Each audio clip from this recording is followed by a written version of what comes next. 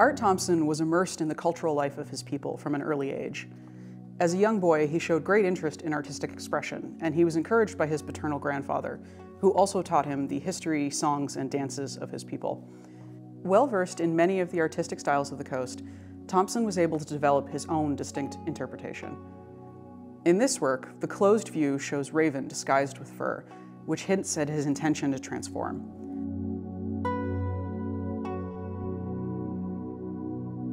On the inside of the piece, the painted designs flanking the human form show Raven with the box of daylight secured in his beak, referencing the story of Raven stealing the light from the Sky Chief and then being forced to release it, illuminating the world.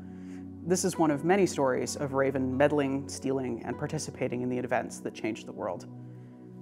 Thompson's skill as a carver and builder really shines in this work.